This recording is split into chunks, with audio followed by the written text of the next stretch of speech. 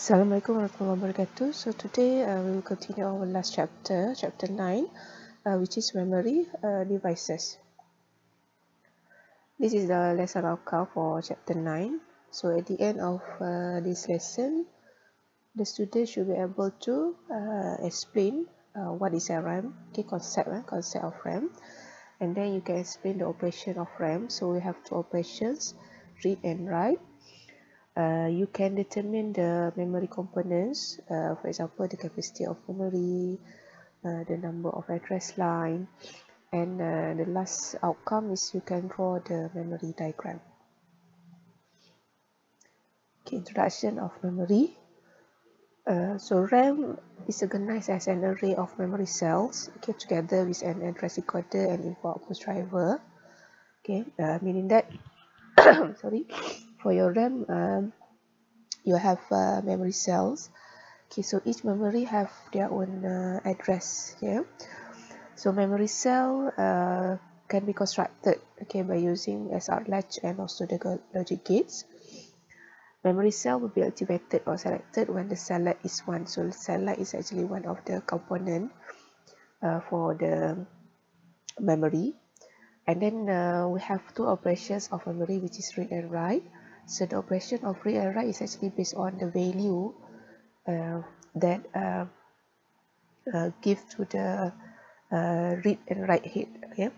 For example, if your read and write is equal to 0, so the value of input will be stored in the latch. So meaning that the operation is actually the operation of writing. Okay, so write something to the memory cell. And then if the read and write is equal to 1, so bit stored in SR latch will be the output. So here is actually refer to the process of reading. Okay, reading from the memory cell. Okay, so this is the component, the diagram of your memory. Right, so this is example of memory. So this memory is actually example of memory 4 times 3. Okay, 4 times 3, which is we have 12 memory cells. Yeah, so the construction of memory is written like this. We have two value, 4. For example, we have 4 times with 3. So 4 is actually referring to the location. Okay, how many location that you have in your memory. And then the other value in your components, 3 for example, is actually referring to how many bits, okay, that can be stored in one locations.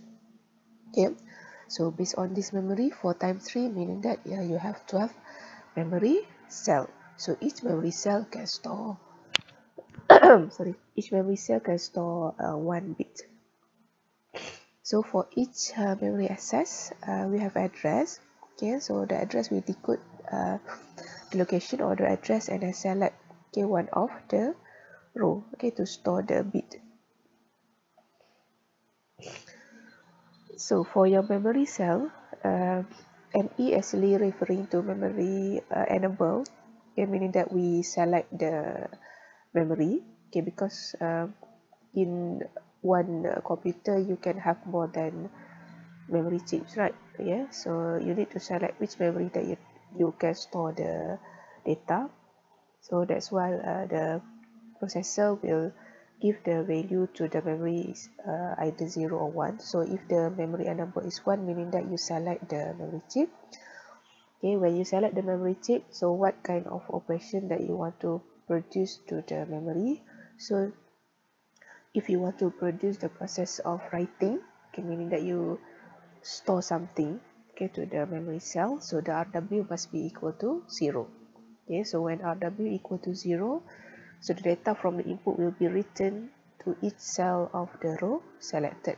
Okay, and then if your RW is equal to 1, so the data from the row selected will be passed to the output. So here is actually the process of reading. Okay, reading the data, okay, that's stored in your memory cell. So memory component can manufacture in the size of 2 power of n times with m. Okay, where n and m can vary over a wide range of the number. Okay, so this is the formula or the components how we can represent the memory. Okay, 2 power of n, okay, time with m. So n is actually referring to input line. Okay, input line, or we can known as the address line. Okay, so this is the address line. Sorry, it's not input line, it's address line. Okay, address line. And then m is actually referring to word size. Okay, word size, or how many bits, okay, that you can store in one location or in one row. Okay, so this is how you write the memory component for your memory. Okay, so 2 power of n time with m. Okay, n is actually referring to the address line. Okay, and then m is actually referring to word size. Yeah. So this is the meaning of n and also m. Okay, example for this memory. Okay, 4 times 3. Okay, 4 times 3 memory. Okay, 4 times 3 memory has address line of 2. Okay, because n is actually referred to 2, right? So meaning that for this memory component, how you can determine the address line? Yeah, so you need to change to the format of 2 power of n. Yeah, so you need to change to the format of 2 power of n time with m. So that's why it will equal to 2 power of 2 time with 3. Okay, so the address line here is actually equals to 2. Okay, so 2 is your address line. Okay, and then the word size, okay, is equal to 3. So this is a word size. Yeah, and then the basic diagram of your memory. So this is your basic diagram of your memory. So what you need to have for your memory diagram. Okay, you need to have the input data line. Okay, you need to have the output data line, read write line, okay, ME, and also the address line. Okay, so for each labeling, you have their own value. Okay, so how you need to know the number of line for each label. So for input and output data, okay, the line is actually you need to refer to the word size. Okay, you need to refer to the word size. So if your word size is 3, so that's why your line here is equal to 3 line. Okay, 3 line for input and output data, because your memory is 4 times 3. Okay, so line for input and output data is actually referring to your word size. Read, write, and ME line, only 1 line. Okay, read, write, and ME line, only 1 line. And then address line is actually referring to the value of n. Okay, so for this example, okay, 4 times 3, so 4 is actually equal to 2 power of 2. Okay, so that's why your address line, you have 2 line. Okay, so here address line is actually refer to the value of n. Yeah, so this is how you draw the basic diagram of your memory. So we look at another example. So this is another example. 8 times 4 memory. So 8 times 4 memory consists of 32 memory cell. Yeah, so 32 memory cell. So how you can know the memory cell? You just time or multiply for both values. Okay, 8 times 4, so that's why you will get 32. Yeah, so address line. What is address line? So address line here is actually equal to 3. Okay, why 3? Because 8. Okay, 8 you need to change to the formula or the format of your memory component. That's why you will get 2 power of 3. Okay, so 2 power of 3, you will get 8. okay, time with 4. Yeah, and the word size, okay, so word size here is 4, so this is your word size. Okay, the second value, which is m. Okay, so this is your m. 3 is actually your n. Okay, so based on this memory, this is how you draw your memory diagram. Okay, this is how you draw your memory diagram.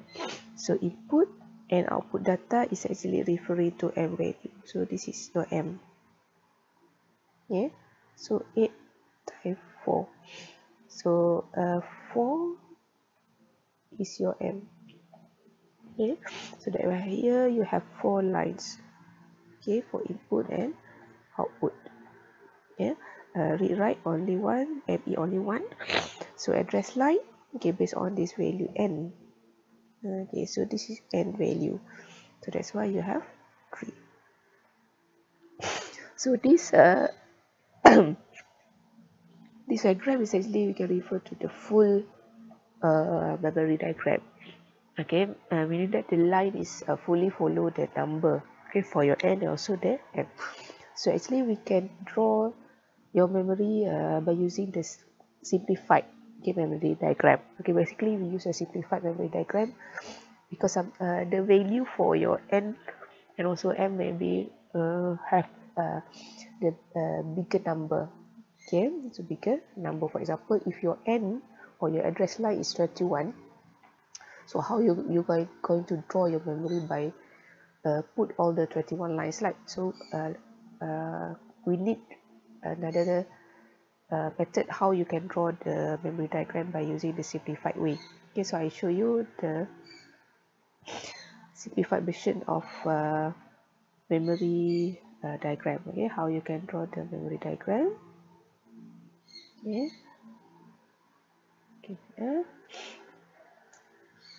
all right. So I want to draw for 8 times 4 by using the simplified.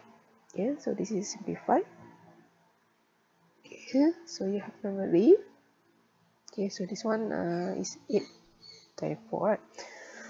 So basic line for each label must has one line. Okay, has one line. At least you have one line. Okay, for example, for your input, output. Okay, so this is your input. This is your output. Okay, and then this is your RW. And this is your ME. And below is your address. Okay, so how you can draw the simplified version of your memory diagram. Okay, so for example, input and output data. Okay, input and output data is actually referred to m value, right? Okay, 4.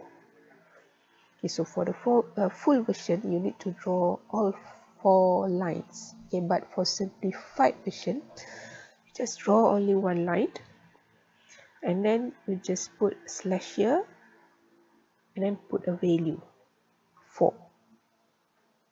Okay, meaning that each line for this line is actually representing 4 lines. Okay, but we simplify, okay, by drawing only one line, and then we put the value that representing the m value. Okay, for input and output line. Okay, same goes with your address line. So how many address lines? So based on this full version, you need to have 3. Okay, so you need to have 3 lines, right, for address line. So for the simplified version, okay, you just draw one line, okay, and then put slash here, and then you put a value of 3. Okay, because 3 is actually representing 3 lines. Okay, 4 representing 4 lines. Okay, so this is how you draw a memory diagram, okay, by using the simplified version. Okay, so I suggest you to draw by using the simplified version of your memory. Yeah, because after this you are going to learn another part, which is the last part, expanding memory diagram. So for expanding memory diagram, the value is actually larger than this value, especially for the address line. Okay, so you may have more than 10 of address line. Okay, so we are going to draw the memory, okay, by using the simplified version of memory diagram.